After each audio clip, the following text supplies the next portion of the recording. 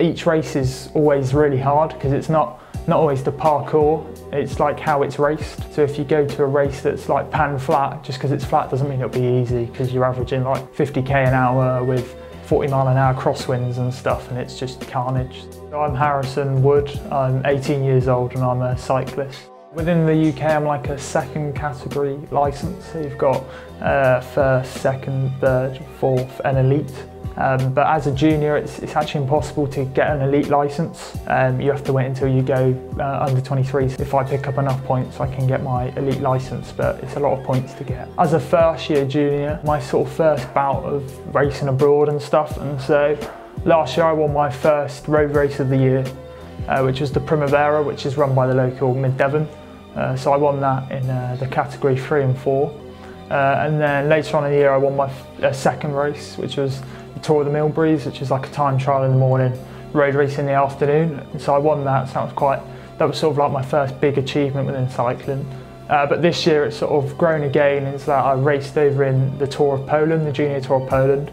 And on one stage I came 5th, and that's ranked like a UCI basically, which is like the highest level you can get for junior cyclists in the world. And then just recently in the Junior Tour of Wales, which is sort of like UK's biggest race, I won the King of the Mountains competition over the 4 days it was.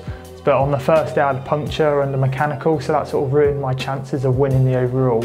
So I had to change my focus, and that was something that I found quite difficult, was that I wanted to win it, but obviously there was no chance of me winning it, so now I had to turn my focus to go away from the race thinking, oh, I've done well there. So most sort of like junior races are between like 100 and 140k, so like 50 to 70, 80 miles long. You're racing up climbs in the Basque country that are like 7 or 8k long at like 10%, so it's like the equivalent of like a Barbican road, 10 times longer nearly. The ideal aim is to be a professional within the next sort of few years, turn pro. So next year I'm riding in France for a DM1 team, which is like the top level.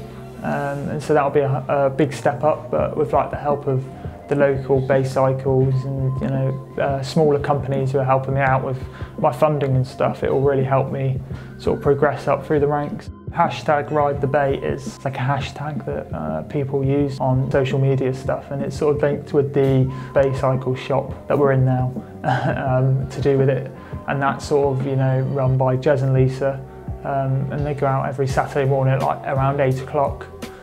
Depending on what time Jez is around at, and then they go out, do a longer ride, shorter rides all around Torbay area, Exeter way, up onto the moors, out towards Brixham and stuff like that. And that's something that my mum goes on as well, so it's sort of almost like a family affair as well with the shops. That's really nice. I like going up onto the moors from like the coast, so I like looping around sort of like the Ilsham Marine area and like Meadfoot Beach and that. You've got the coast and down by Meadfoot and you've Broadsands Beach, and then you've also got the moors so close. It's like you've got two different parallels almost, in a different sense of it, that you can go to the coast and be by the sea and ride your bike along the coast path, so you can go up onto the moors and do some hard hills and stuff like that. And I think that there's history behind the beaches you go to and all that sort of stuff, so I find that actually quite inspiring, definitely.